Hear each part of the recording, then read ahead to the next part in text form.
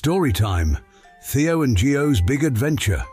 Theo and Gio were two young brothers who lived together and attended the same school.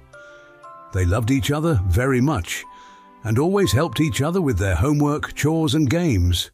They also liked to go on adventures together, exploring new places and having fun. One day they decided to go to the park after school. They packed their backpacks with some snacks, water and a map. They also brought their bikes, helmets and jackets. They told their mom where they were going, and she gave them a hug and a kiss. She said, "Have fun, my boys, but be careful and stay safe. And don't forget to be back before dark." They said, "We will, Mum. We love you." And they rode off to the park.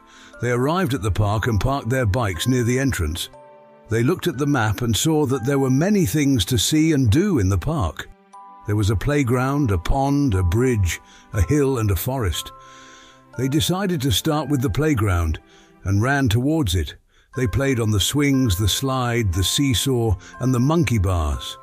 They laughed and cheered and made new friends with other kids. They had a lot of fun and soon they felt hungry. They went back to their bikes and ate some snacks and drank some water. They looked at the map again and decided to go to the pond next. They rode their bikes to the pond and saw that there were many ducks and geese swimming in the water. They also saw some fish and turtles and some frogs and dragonflies. They fed some breadcrumbs to the ducks and geese and watched them quack and honk. They also tried to catch some fish and turtles, but they were too fast and slippery. They also listened to the frogs and dragonflies and tried to imitate their sounds. They had a lot of fun, and soon they felt thirsty. They went back to their bikes and drank some more water. They looked at the map again and decided to go to the bridge next. They rode their bikes to the bridge and saw that it was a wooden bridge that crossed over a small stream. They also saw some flowers and butterflies and some birds and squirrels.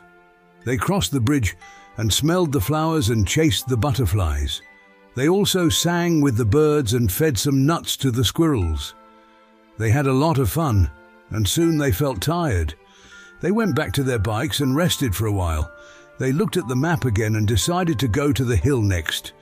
They rode their bikes to the hill and saw that it was a steep and grassy hill that overlooked the whole park. They also saw some clouds and rainbows, and some kites and planes. They climbed the hill and lay down on the grass. They looked at the clouds and rainbows and tried to find different shapes and colors. They also watched the kites and planes and tried to guess where they were going and who was flying them. They had a lot of fun and soon they felt sleepy. They went back to their bikes and took a nap. They looked at the map again and decided to go to the forest next. They rode their bikes to the forest and saw that it was a dark and mysterious forest that had many trees and plants. They also saw some shadows and noises and some tracks and signs. They entered the forest and followed a trail. They looked at the shadows and noises and tried to figure out what they were and where they came from. They also followed the tracks and signs and tried to find out who made them and where they went. They had a lot of fun, but soon they felt scared. They went back to their bikes and decided to go home. They rode their bikes back to the entrance and saw that it was getting dark. They also saw that their mom was waiting for them. She smiled and waved and said, "There you are, my boys.